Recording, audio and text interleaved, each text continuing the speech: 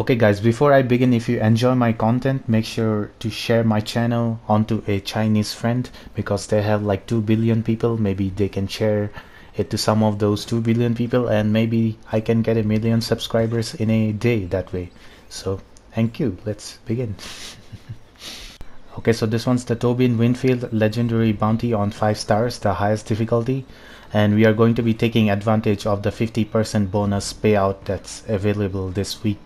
And make sure to play this with a friend, because that seems to pay more sometimes. And you can do this solo too, because when I was recording, I was doing it solo. So I'm showing you guys the right loadout, the best loadout if you're playing solo. So for the Deadeye card, I'm using Fight and Inspiration. It says whenever Deadeye is active, this inspires you to last longer in bed. Wait, what? Sorry. Whenever you're in Deadeye, it regenerates your health. Okay. So Fool Me Once, you take less damage each time you are shot. That's a defense card.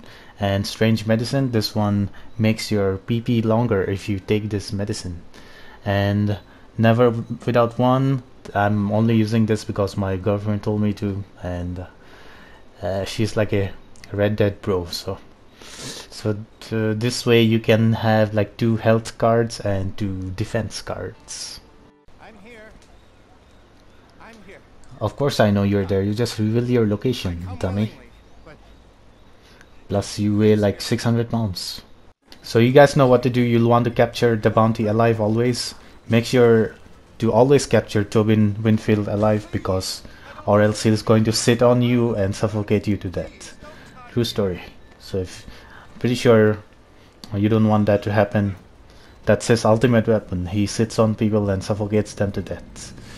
Yikes, that sounds disgusting. Okay, anyways, you just have to make sure next you spend around 20 minutes in total on the legendary bounty. Make sure it's like 25 minutes so you don't lose out on like $100. You can do anything. You can go around collecting collectibles, you can go around hunting animals, you can go around creating fake accounts and subscribe to my channel. So whatever floats your boat.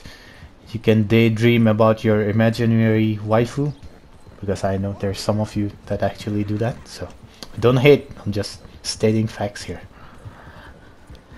Okay, so when I started the bounty, I forgot to check the real time so I could know how much time I've spent. So whenever you start the bounty, just check the real clock wherever you live. What time is it, so that you can know how much time you have spent. So I didn't quite spend 25 minutes, as you'll see, because I only got like $300, sorry. And make sure to wait for 25 minutes, or else you might lose out on like 50 bucks.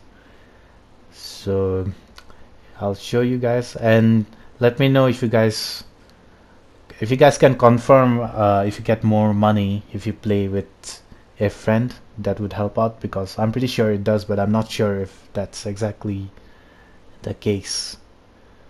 And it's easier when you play with a friend.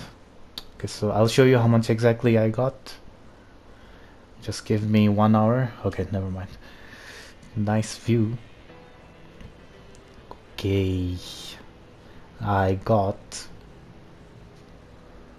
$295, 94 nuggets, 1500 plus XP. I got that many gold nuggets because it combined with the daily challenge, I guess. So yeah, and that's pretty good. You can do this till Tuesday, I believe, April 6th. So definitely take advantage of this, because it's not a glitch, it's a legit method. And yeah, that's it for now. I'll see you guys next time. Bye.